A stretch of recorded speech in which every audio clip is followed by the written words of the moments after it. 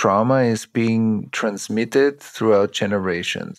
All the historical traumas, the Second World War, the First World War, slavery and racism in the US, the Native American genocide in the US, that unconscious collective trauma is co-designing our society and is co-designing organizations and workplaces. But it's co-designing it without being overt. It's not visible. The hurt has not been made explicit to us as children. We saw our parents fighting. We saw teachers doing crazy things. We see politicians do crazy things. And then we say, oh, that's how the world is. No, that's partly how the world is when it's hurt. Then we see all kinds of symptoms that seem like life, but they are not just life. They are life when it's hurt. And I think once we make that explicit, we can also begin to care for it. But if we don't put our attention there, it will just repeat itself. Welcome to the Work for Humans podcast. This is Dart Lindsley. Thomas Huebl has firsthand experience with the deep-rooted nature of collective trauma. From engaging with Israeli descendants of Holocaust survivors to coaching executives to international firms, he has experienced just how deeply ingrained and persistent collective trauma can be in society. For over 20 years, Thomas has been dedicated to leading dialogues on collective trauma across generations, professions, and cultures. Thomas is a respected teacher, author, and international facilitator specializing in healing collective trauma and producing cultural change within systems. With over 2 decades of experience, he's influenced over 100,000 individuals worldwide through his writing, his teaching, and his workshops. In this episode, Thomas and I talk about trauma in all forms, from intergenerational and collective trauma to trauma within companies. We also discuss key takeaways from the book Attuned, Post-Traumatic Learning and Healing, what it feels like to work in a healthy company, and other topics. As always, if you find this episode valuable, be sure to subscribe to Work for Humans wherever you listen to podcasts. And now, I present my conversation with Thomas Huebl. Thomas Huebl, welcome to Work for Humans. Thank you. I'm happy to be here. Work for Humans is a show about how we might design work better. The experience of work, our life at work, our spirits at work. And when I ask the question of different people, like I do on the show, what needs to change for work to be better? Some people say technology, some people say policies, some people say processes, but for others, the answer to the question is oneself. That is oneself that one needs to work on for work to be better. And so Shalini Verma, who you know, came on the show, and that's the way she answered the question. Her show was about trauma-informed management. It immediately became the most popular episode I've ever produced. And it stayed that way ever since. And so when she was wildly enthusiastic, which she is, about your work, I wanted to know more. And so thank you very much for taking the time to talk today. I want to start by talking about your book, Attunement. Let's start by what inspired you to write that book. Let's see, I've been working on collective trauma all around the world for more than 25 years. I wrote my first book, Healing Collective Trauma, about what is systemic trauma, because trauma often is seen as a very personal experience or issue. And I wanted to make a point that it's also systemic. And that's why I think it's also relevant for organizations. And then I wanted to write a book that addresses more our personal capacity to develop the remedy for trauma, which is relationships, or the capacity to relate. And attunement is a way how we train our nervous systems to be more relational. So then I thought, okay, let's call the book Attuned, and let's talk about the various ways how we create real psychological safety, because psychological safety is a buzzword, but I'm not sure that we always know how to create it. And so the attunement of one nervous system with another creates safety. When we feel felt, I feel you and I feel how you feel me right now. That's the data connection between us. And then communication is what happens within that data connection. And I think if the data connection is a bit choppy, the communication is also not that great. But if it's open and flowing, then it feels much more conducive to true understanding. So that ends the process of individual, ancestral, and collective trauma and trauma healing was very important for me to frame in one book. And so these two aspects, attunement, relational capacity as our superpower to deal with trauma, was my motivation. Fundamentally, what is trauma? Yeah, trauma has been stigmatized and often misunderstood. When we speak about trauma, we are not speaking about the adverse situation or the difficulty or the very life-threatening situation we are surviving. We are talking about the internal mechanism. We can call this also the trauma response. So what happens in an individual or a group, an organization, a society, a country, when something strongly overwhelming happens to us, or we experience something strongly overwhelming, it means the computer is overloaded. And the trauma response, I believe, is actually a super intelligent mechanism that helps us to survive better. But it has a price that we pay later. But in that moment, the trauma response tries to save us, and it's thousands and thousands of years old.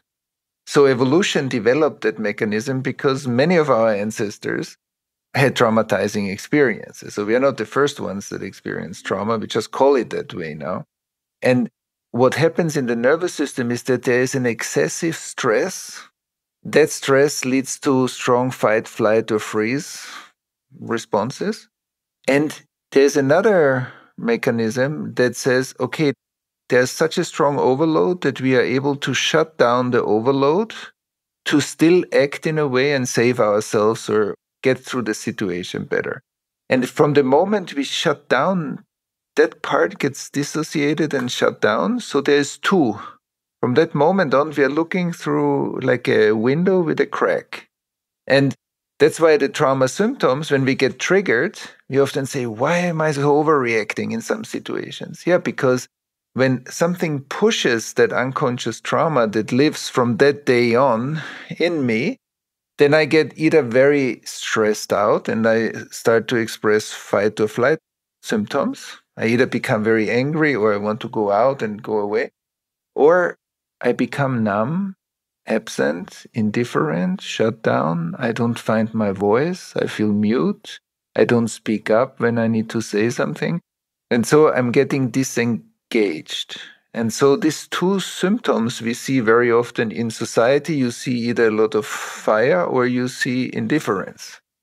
And so in organizations, that also happens often. And that's a bit of a sand in the engine of social systems. And one of the things you wrote is that it's not the shocking thing that happened to you, it's your reaction to what happened. And to me, that sounds very much like a scar. It's not the cut, it's the remainder. It's the thing, the way it healed over, but healed over incompletely. What does it mean to be attuned? What it means to be attuned is the parts of my nervous system that are open. We can see the nervous system as a data flow.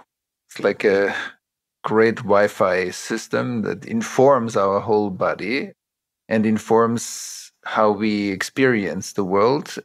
So it's flowing. Where my nervous system is not traumatized and is open, I can feel you. I can feel my body can feel your body. My emotions pick up on your emotions. My mind understands your mind. We are sitting in a space that feels close together. We can explore. We can even disagree in that space, and it's still we are together. So attunement, it's like when you listen to music. Every time we listen to music, we attune to music. And even if you sing, you hear a song that you like and you sing along, so you're attuning to the different tunes of the music. And relational attunement is the same. When I feel you, I'm feeling your movement. because your nervous system is also moving. So there's one river, there's another river, and there's a confluence. And that's how we feel each other.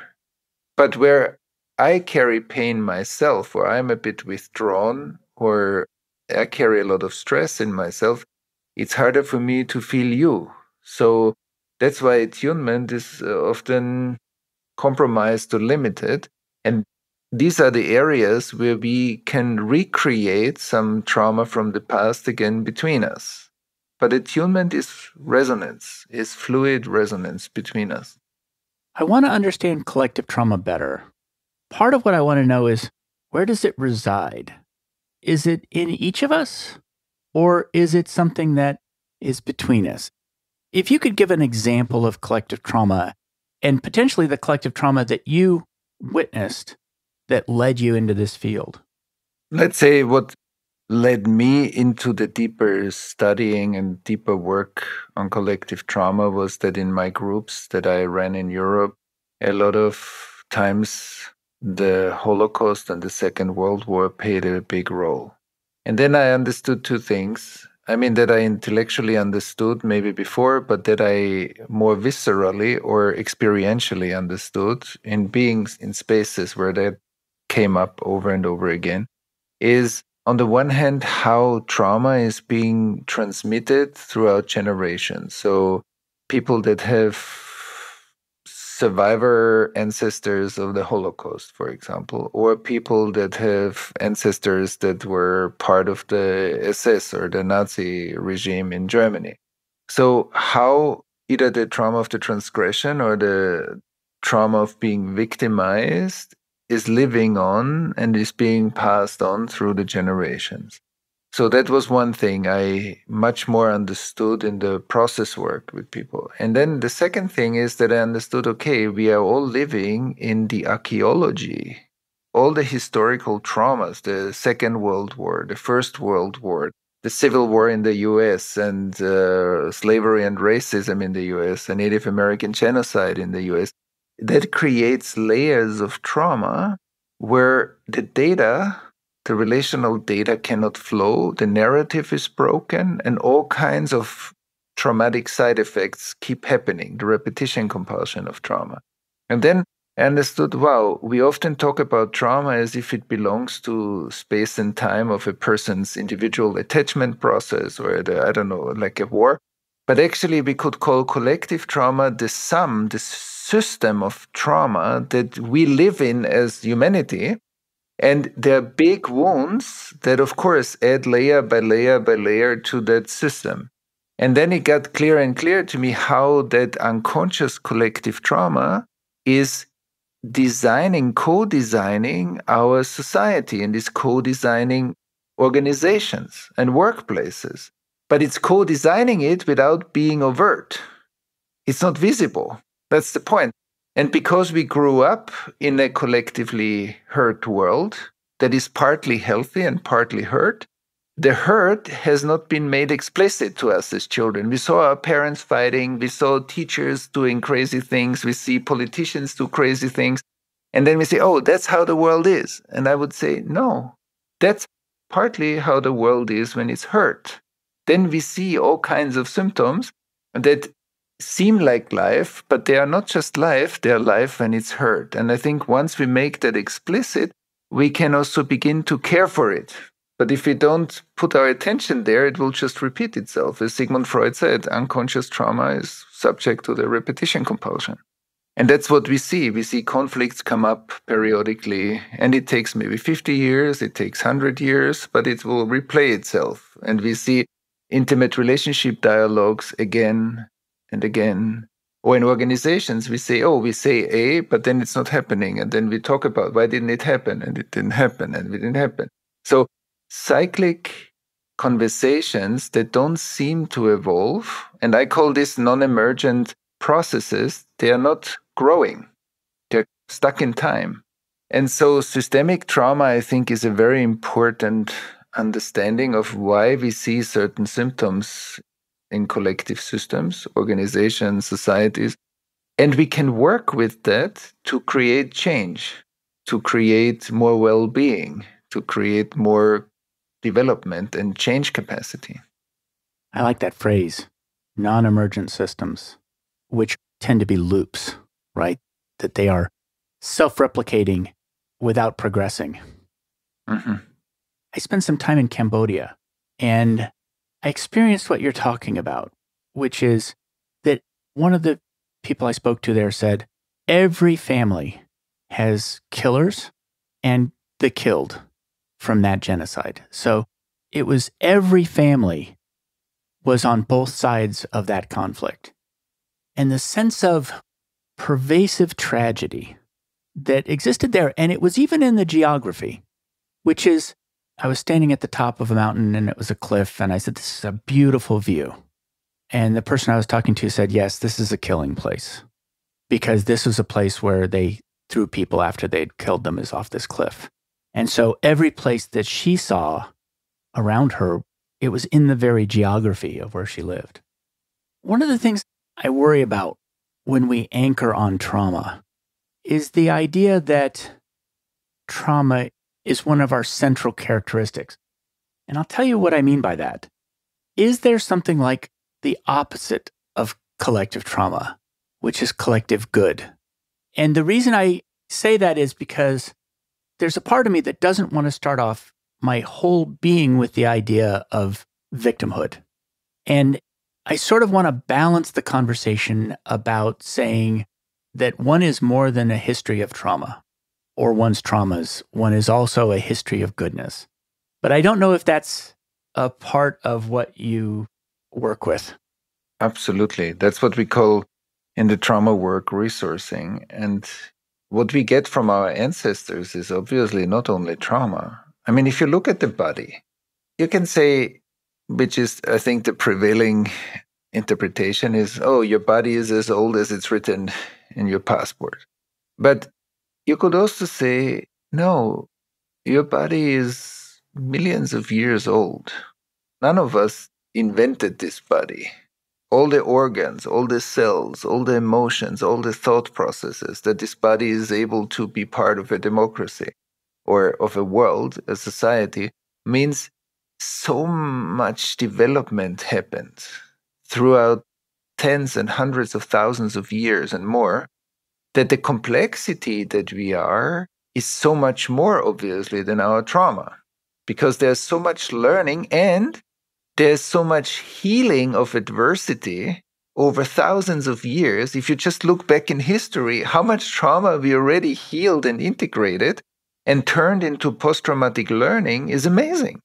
And I think the self-healing mechanism of our bodies and our biological systems is a result of that constant healing and learning. So to your point, I think very much so, we work with the power that we are anchored in, that is the collective good, or that is the part of us that is what I call integrated.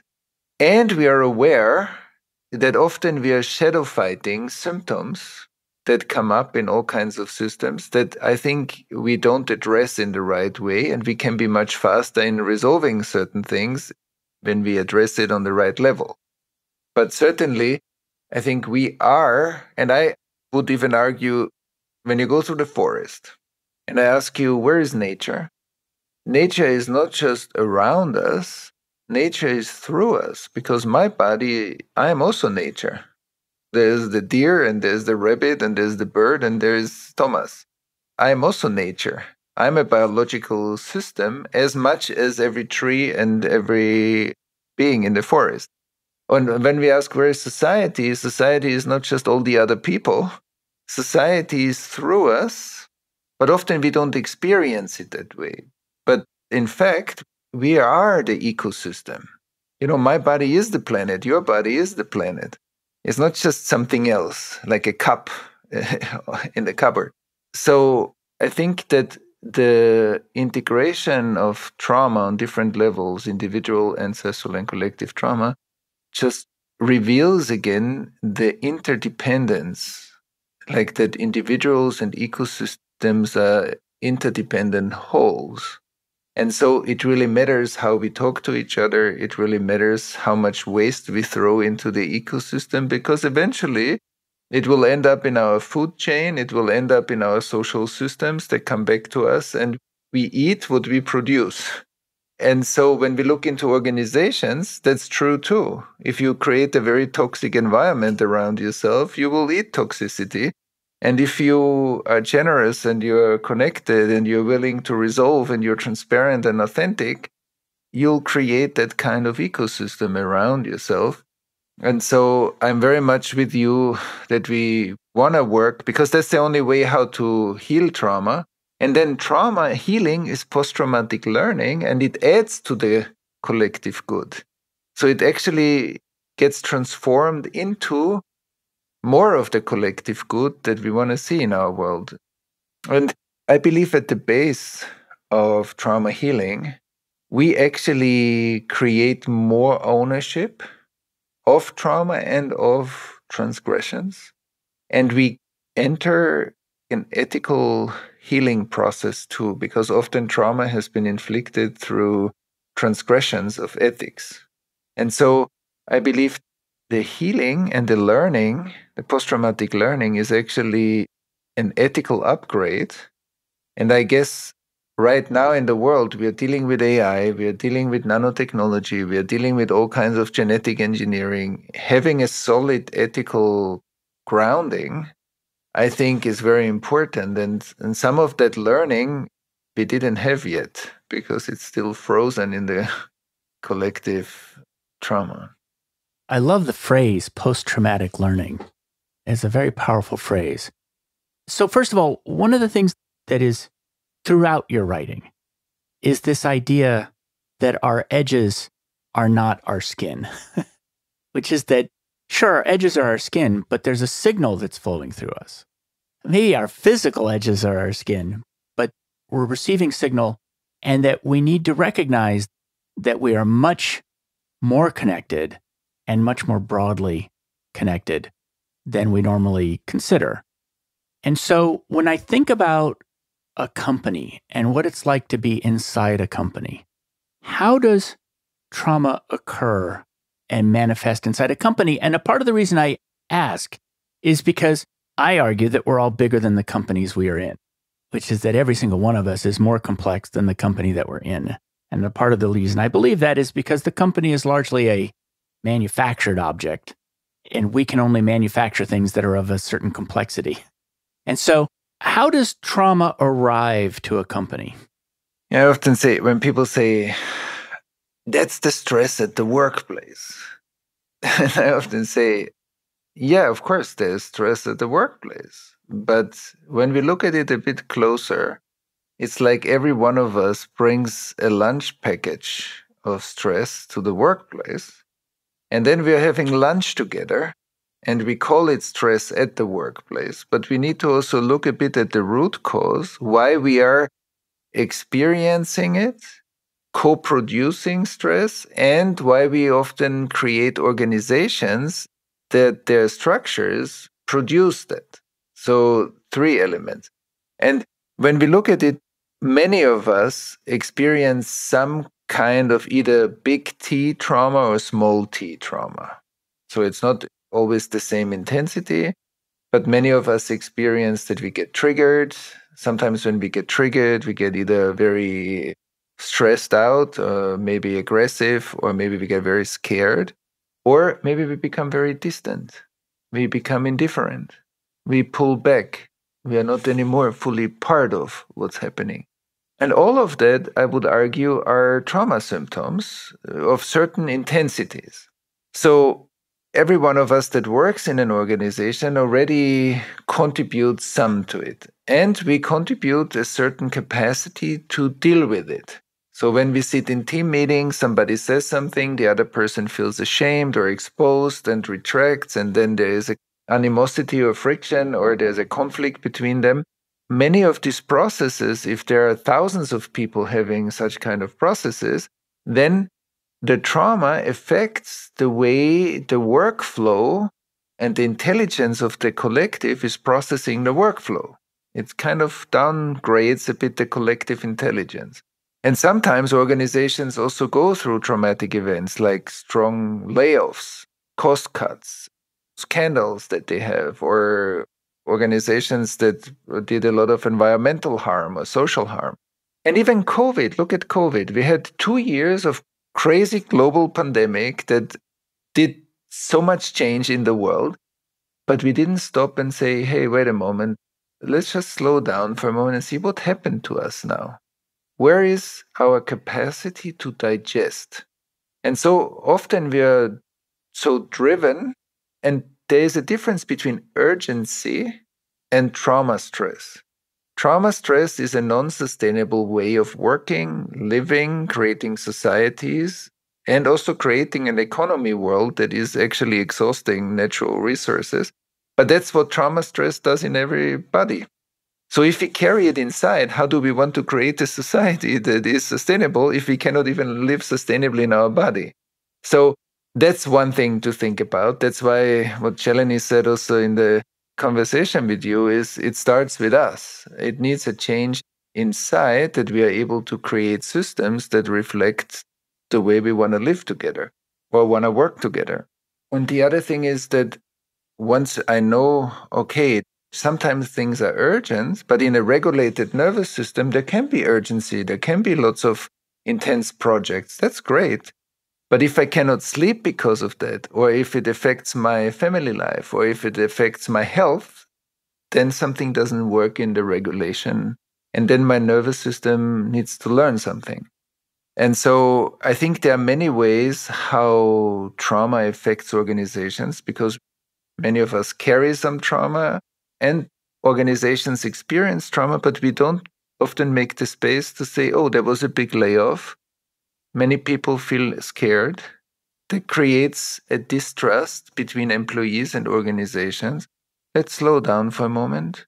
Let's create big spaces where we listen to each other. Let's create a space where I want to hear how you feel with the fact that 2,000 people have been fired. And let's digest this. It's like we all understand that food needs to be digested, but we often don't make the space that the psychological impact that we experience in certain situations needs to be digested and integrated. And I think that's a function of a regulated nervous system knows when I need to slow down for a moment, digest what I experienced, and then speed up again. And I think at least in many organizations that I see when I work in organizations, that muscle of digesting the impact that certain things have in the organization or outside, or also organizations that did a lot of harm in whatever, indigenous populations. To heal that and restore that is very important for healthy ecosystems. And I think that's one element that needs to be strengthened in many organizations, that we see that both speeding up is important, but sometimes slowing down to integrate something that we can live even more sustainably together.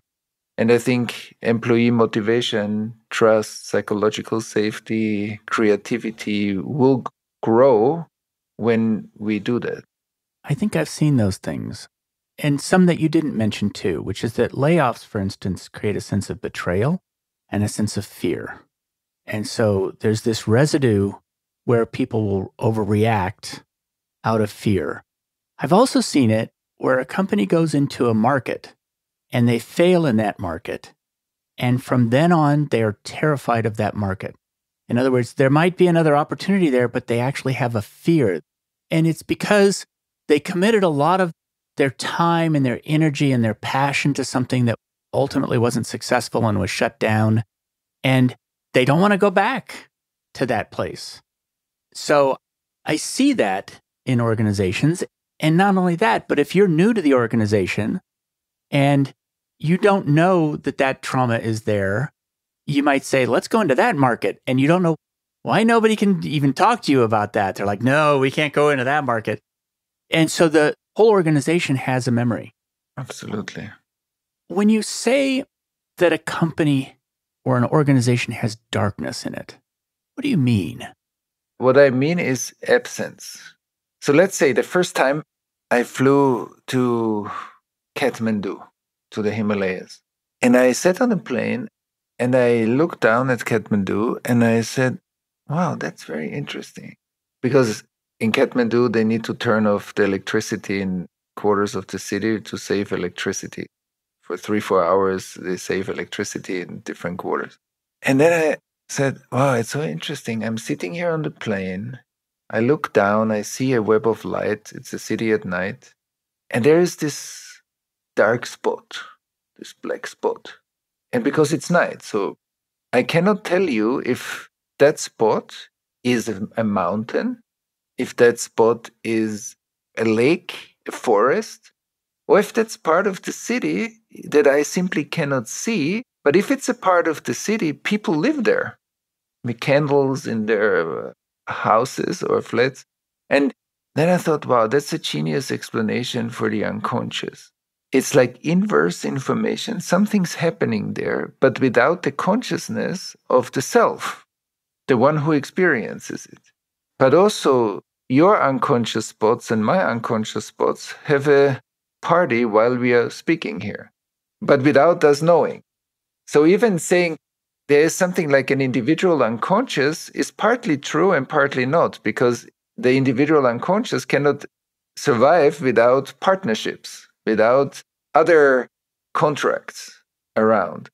And so when we talk about the health of social systems, is when there is awareness, this is the part of the organization that we see. And we can make lots of assumptions about what we see. But there are no post-it stickers to the part of the organization that we don't see, that is having effects. And every organization has shadow sides, has biases, either racial biases, gender biases, whatever, all kinds of biases that are results of not being aware and not having done the right work to open those up. I think more and more innovative organizations are putting a lot of their resources in opening those biases so that, first of all, it's a more diverse, inclusive environment. And it also takes care of exactly what you said. I also saw this in organizations that you see, like we are talking about something, but we are hitting a strange, dense area. You say, what's happening? And what's happening is that we are hitting a prior small or large organizational trauma, that there's a place where we can't go. But when we cannot go there, we project the past into the future. So we limit ourselves by experiences of the past. Had we had a process that integrates that, as you said before, the fear to go into this market, it would generate organizational post-traumatic learning, which makes us wiser as an organization. So yeah, there was something that didn't work. We really look at it, we integrate it until we are not afraid anymore, and then we can feel if it's right or not to go there again. But that's much more open. And I think that often doesn't happen. And also layoffs, that then we see a dispersion, a bit of a fragmentation in the organization. People become less committed, more with themselves because of the fear. And that's not good for a collective purpose. That's not good for a collective motivation to really work for the higher purpose of an organization. So I'm very much with you, but that I think it's very important that we don't know what we don't see. And we need to be humble to a certain extent to reveal the unseen aspects of human systems. This is an unusual question. I want to talk about mysticism as a legitimate way of knowing. And the reason I bring it up is that the word mysticism is used to sort of throw away people's ideas. That's just mysticism. On the other hand, in the history of knowing, mysticism has had a place, and you refer to it in your book. And you also speak a lot about contemplative practices. One of the phrases I love in this book is that contemplative practices allow us to host others within ourselves, which I think is an incredible phrase. How do you think of mysticism as a way of knowing? That's a beautiful question. First of all, as you said it already, let's imagine thousands of years, people practicing contemplative practices, meditation, prayers, all kinds of spiritual practices to deepen something in themselves. Thousands of years, many, many people in lineages, being it Tibetan Buddhism, Judaism, Christianity, or other free spiritual practices. So there must be something. And then until neuroscience showed us that meditation is good for us, and now mindfulness is such a buzzword, for thousands of years, mystics or people in those traditions said that. So it's not that it was entirely new. Now science gives their kosher stamp and say, okay, that's a good thing. Okay. So there was some kind of knowing already, like a wisdom in us. And let's say that wisdom traditions all around the world have a certain level of knowing that is generated through intimacy with the process. And there is conventional science that has experimentation as a way of knowing, which is very legitimate, but deep internal guided processes that are being supervised generation after generation also have a legitimacy. This is also an experimentation. And so what the wisdom traditions also teach us, that what in modern terms we call authenticity is a congruency in our own nervous system. The transparency and honesty and compassion and love and presence are things that we would put, in your words, into the category of the collective good. I think many people would agree. And that the wisdom traditions say developing compassion so that we experience less hatred and more capacity to include, as you said, to host and to create unification or create connectivity. These are all great things.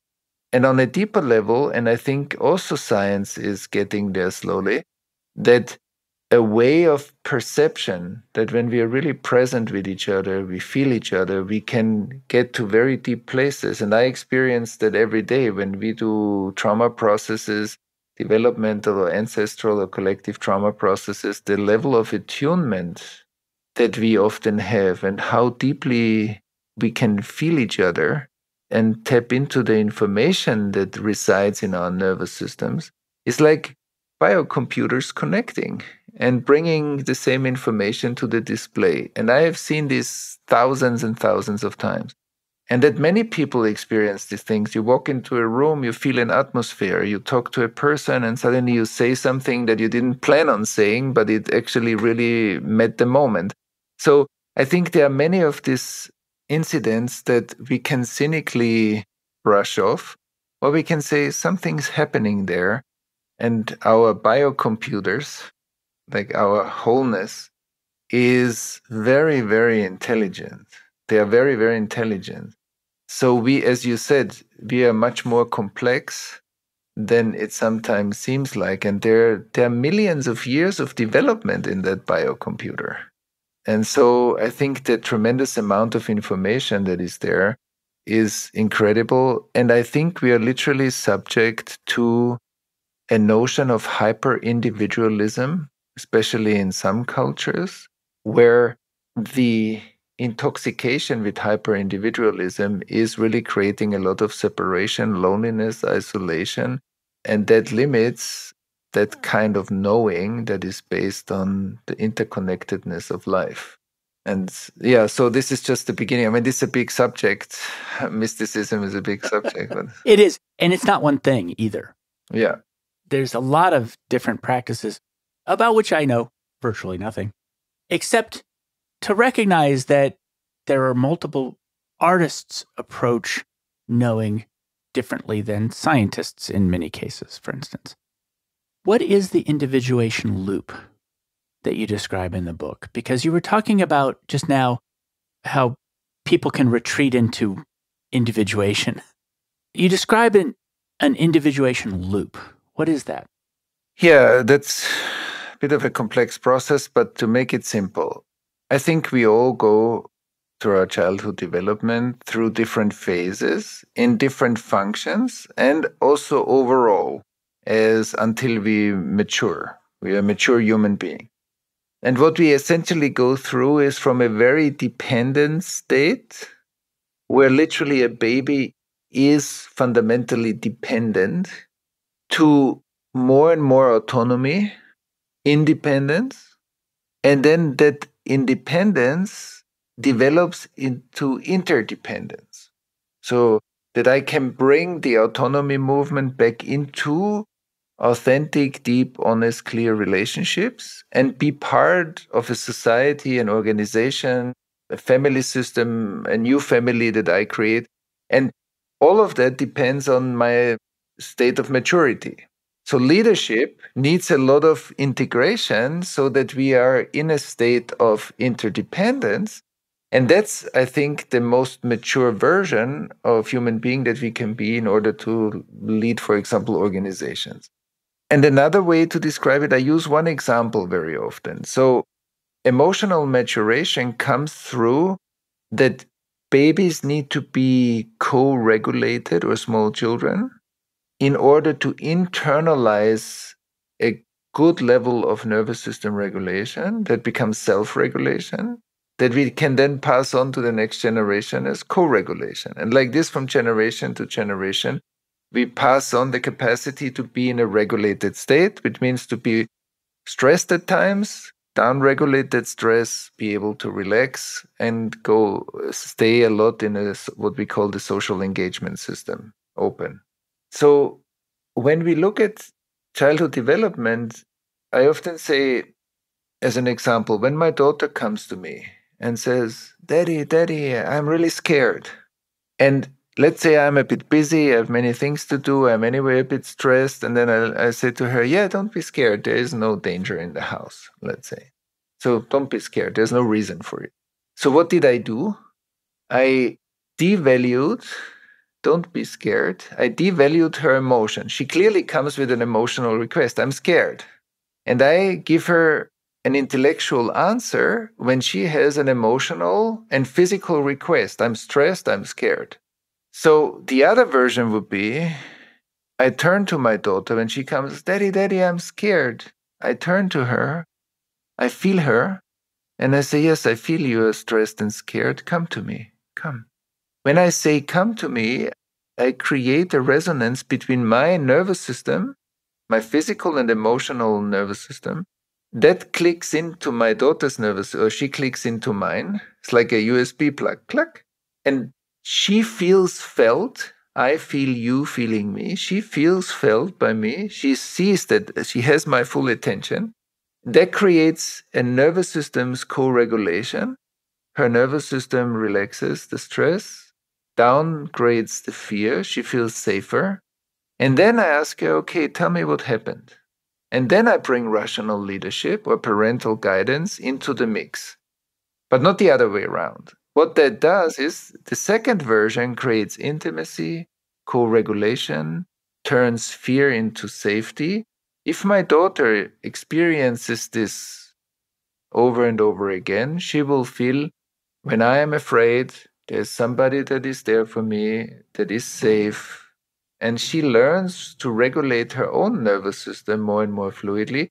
As she grows up, she takes over more autonomy of that function, and she can do it herself. And she gets scared, and she will feel there's always somebody that I can come to when I'm stressed or scared. Also later as a grown-up, when I run a company and then I have some issues that are scary, I'll find somebody to connect to. I'm not alone. I don't have to manage alone. People that don't have that will feel in their individuation loop that when I'm afraid, I'm actually on my own. I need to deal with it alone. And then I'll become a leader in an organization that doesn't reach out at the right moment when we really need it, has too much stress, too much responsibility on their shoulders, and actually feels often overloaded. And then when employees come, we also say, oh, no, it's okay. But we are not saying, come to me, come. I know you need something, come. I listen to you. Let me hear what troubles you. And sometimes this takes 2-3 minutes, 5 minutes, and it's a completely different experience, creates a very different level of trust. And around a leader like that, you see an ecosystem of trust. People know, oh, it's not a pathology. I just have an emotional request. and I have somebody that listens to me. And so maturation is actually the capacity, as you said it beautifully before, that we can host other people inside of ourselves. We don't need to keep the discomfort or the stress of other people outside. I can feel it with you, and we ground it together. And then we look for solutions, because when we are in a regulated state, we are much better at solutions, finding solutions, developing solutions, and also being innovative and being willing to implement the innovation in the world. So, yeah, that's a little bit the flow. And it's yes, no, the freedom to choose between yes and no. In a mature self, I can say yes or no. I'm not bound to one or the other. Because for some people, it's also when we get a bit stuck in the independent part of the story, then we often behave like teenagers, that authorities or leadership in the organization, we create often a tension because we keep ourselves independent versus interdependent. And that also in many workplaces is an issue. Yes. Okay, I'm going to ask one more question. I could talk for a long time on this topic. Can you describe what it would be like? Imagine you grew a company from scratch and you grew it up in a healthy way. What would it feel like working inside that company? That's a good question. I run 3 companies. So let's see. What's very important to me is a high level of transparency, that emotional needs and emotional things are being brought out into the open, that people feel safe enough that we can discuss anything amongst ourselves or in various teams, and that the teams are open, that there is enough time and space to do so, even if we have a lot of work, and that we have the maturity to hold disagreements or conflicts, that we can stay with it, even if we cannot immediately resolve it, but that we are willing to host them and say, yes, this is part of us for now. And even if we don't immediately find a solution that's supposed to be here, and we will work through it and we will see where it gets us, that we have a high level of innovative, creative excitement and energy between us, so that we are developing constantly whatever is the product, what the content of the company, that it feels like it's an emergent process, and that we harvest the excitement as our motivation to do what we do. And that we feel, I think, in that company, it would feel like we have a mission in society, whatever that mission is, and we are contributing to society. And of course, a part of what we do is based on economy and business and revenue. And a part of what we are doing is a giving back to the society that is like an open giving. And I think that element, even if it's a smaller part, but that part, I think, is part of health. That's part of the collective good. And I think if many organizations do that, then we have an open collective flow that supports parts of our society that really need support. And so it's part of the collective intelligence to do so, I believe. And that leadership is not power over, but leadership is relational, is conversational, is based on competence, that not everybody has the same competence, and we listen to each other. Who brings something in has a voice, and it's a creative process. So that we really feel we are like a collective together, and we work as a collective, and still we know that there are different competencies and we trust those. They also have a leadership voice where they're supposed to have a leadership voice. Well, thank you very much for taking the time to come on the show today. And where can people learn more about you and your work? Yeah, definitely on my website, thomashuebl, huebl.com, thomashuebl.com. We have a big summit every year where we bring luminaries and great voices together to look at collective trauma, collective healing. It's the collectivetraumasummit.com. And we also have an NGO that works on collective trauma issues, the pocketproject.org, and my books, and a lot on the internet. Thank you very much for coming today. Thank you. It was a very lovely conversation. Thank you for the thoughtful questions and participation in the conversation. It was great. Thank you how you're hosting this. Thanks for joining me for another episode of Work for Humans. If you enjoyed this episode, please give us a 5-star rating wherever you listen to podcasts.